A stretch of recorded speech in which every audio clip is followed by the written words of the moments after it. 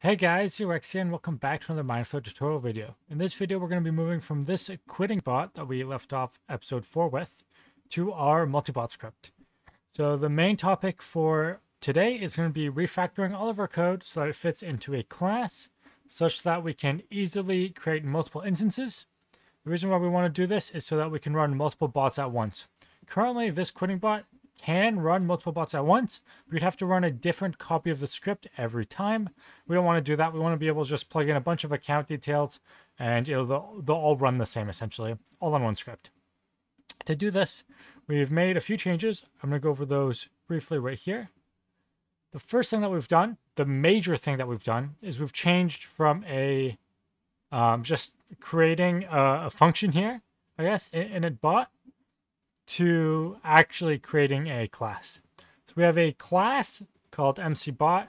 And for those who haven't gone and looked at classes yet, if you're newer to JavaScript or if you're newer to programming in general, you probably haven't.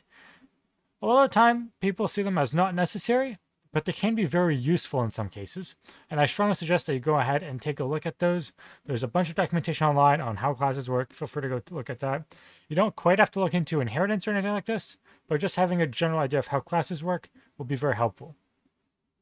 Now, if you don't want to go do that, classes are very simple. They're essentially a template that you create, and then you use what's called a constructor, create instances of that template. So think of a class, in this case, MCBot, as a bit like a factory that creates Minecraft bots. And anytime that we put in account details into this constructor, what it will do is it'll spit out a new bot. However, we can keep giving it more and more account details, or in this case, I think we're still using just usernames. We'll move into a later episode to using an actual account. And we can keep giving it more and more usernames. And then what will happen is it'll just keep spitting out bots for us, which is very useful for when we want to do multi-botting, which is the topic of this video. It's multi-botting. For those who don't know, multi-botting is just when you're running multiple bots at once. So as per usual, we import Mineflayer at the top, as you can see here. And then we changed const to let because someone on my in my stream chat was yelling at me, so we changed that. And you notice we took out the username. That's because we're actually going to be feeding in username through a different way later on. So these are just the bot arguments that are the same no matter what bot is running. So all of the bots that come out of this factory named MCBot will all have these things in common, but they might have different other things. But those other things that are different, we actually have to pass into the constructor.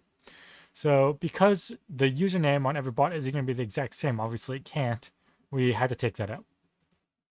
To initiate the class, it's very simple. I can show you here just by shrinking the inside. If you're on Visual Studio Code, you can just click these arrows here to shrink the code between two curly braces. But we start up the class just with class and the name of the class. And then here we have a constructor, which you always define using constructor, and then the arguments it takes in. In this case, we're only giving it a username because that's all we need to give our bots that we're making right now in single player. Later, we'll move into actually passing it a username and password and authentication type and all the normal regular Minecraft account details. But for now, we're still using just, I guess, cracked accounts, if you want to call it that, or fake accounts. And so we're just giving it a username that we create. And then it takes in all the bot arguments that we already have hard-coded. And then it runs this function called initBot. Now, what is initBot? InitBot does two things. It runs our createBot function and our init events. Now, one thing you may have noticed is that we're using this a lot. This specifically refers to that one instance, that one individual instance that is created by the class. So anytime we're doing anything really, we want to put this in front of it because when the bot is running, it's going to read through the code and it needs to know that you're telling that bot specifically what to do. You're not just saying, do this stuff. You're saying, I want you, this specific bot with this name, this instance of the bot, to do this action. And so we're using this as in this bot should do this thing. right? So this bot should do this thing, this bot should do this thing, etc. And so we use init bot, which initializes the actual bot. So we have our constructor, which just sets up the stuff for our class.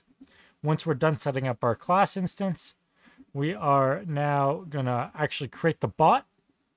To do that, we run create bot using all our information, similar to before. As you can see here, we previously created the bot. Where did we create the bot? Oh, here. We did Mineflayer.bot create, and we just gave in the bot arguments. Now we manually pass everything in like this. And we have this dot in front of it, so it knows which bot we're talking to. It knows that we're talking to it specifically. Following that, we then set up our events, which are separate. So we set up the bot, and then we have to load in all our events. Now our events, we have 4 events, similarly to before. So those events here are the exact same ones. I'll shrink them so they look identical. You see here, we have all these events. They're basically identical. We just have this in front of some of the stuff.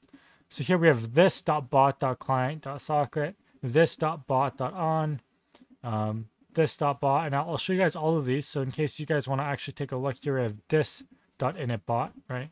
Where previously we just had, here, just set timeout initBot. We have this.initBot now, and we need to make it async.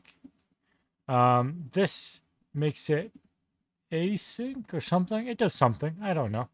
Well, I say I don't know. I actually do know some stuff, but not for this video, I suppose. Moving on from that, I'll show you guys the spawn function. We just add a bit of this dot stuff all over the place. And same thing with error, where we have this dot username and such. Moving on from that, I'm going to shrink our class here. So this is just like our factory that makes the Minecraft bots. So actually I have to pass it in, the information for the bots. Now, we want to keep track of where our bots are. Because let's say we want to tell all of our bots to do something. Let's say we want to tell them to jump. We can't just say jump, right? We have to tell each individual bot to jump. So let's say we have 3 bots, bot 1, bot 2, bot 3. We can't just say jump. We have to say bot 1, jump, bot 2, jump, bot 3, jump. Now, the way to do that is we'd keep all of our bots in an array, and anytime we want them all to do something, we loop through the array and tell them all to do it. Now, really, that's not what we're using this for. It's just a storage mechanism to keep our bot objects, so that if we wish to get rid of one, we can get rid of one by deleting it from here, because they only exist here. We can also get rid of them we can also do other things, such as not get rid of them, as creating more by putting them in this container. We can delete them all by just removing this container. We can do a lot of things. Essentially, just a container. This array is just a container for us to store the bots inside of. And now we create a very simple for loop. If you don't know what loops are by now, you should probably be learning that.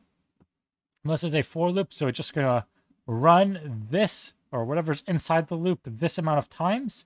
So here we said do it 6 times. So it's going to run this, and what this does is it adds to our bot array, our container for our bots. Push means add to it. A new bot that has the name hello world underscore and then the index. So this is going to create 6 bots that are all going to have the names hello underscore world underscore 0, hello underscore world underscore 1, and so on and so forth. So it's going to be 0, 1, 2, 3, 4, and 5.